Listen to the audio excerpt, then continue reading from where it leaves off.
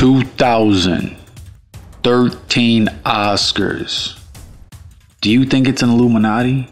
Do you think that the movies are, the songs are, the actors and actresses, that it's just a club of bloodline? Do you think that? Could it be? Let's see. I guess I'm not sure. What's up with this red carpet? Is this red carpet everywhere?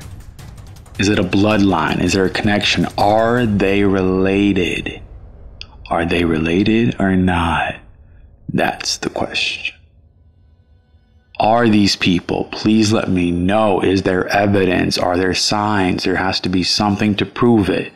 There has to be a consistent amount of evidence, of symbols. What is up with this Oscar device? I don't understand. And who else do we know that has a red carpet and a sword? It must be the Queen of England.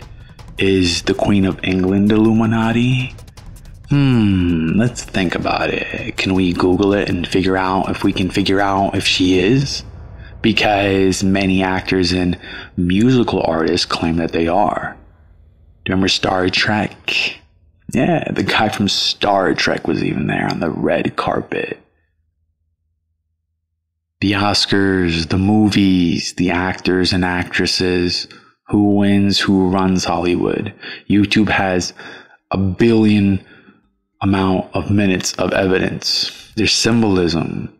Symbolism hitting your conscience and subconscious, and they know it. That's why they usually show it in the screen, but not in the main part. But nowadays, they show it everywhere. But like I said, is it Illuminati? What do you guys think about this red carpet, about the event? First, the Super Bowl, which showed a lot of one eyes at the Pepsi halftime countdown, like Lady Gaga showing her one eyes, and that is the sign of the devil, and he has many other symbols he tries to flaunt in a statue that they made, just like him, and Madonna did the same thing at the Super Bowl. But is it all just a coincidence? Is the lady in red a coincidence? That's the question. You tell me.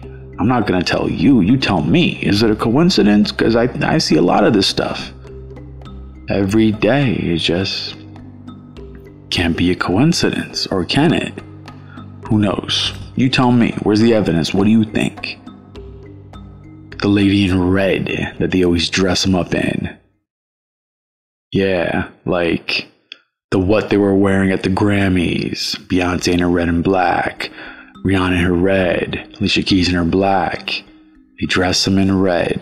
The ones that join, is that true? Are they dressing them in red nowadays? Is that what's going on?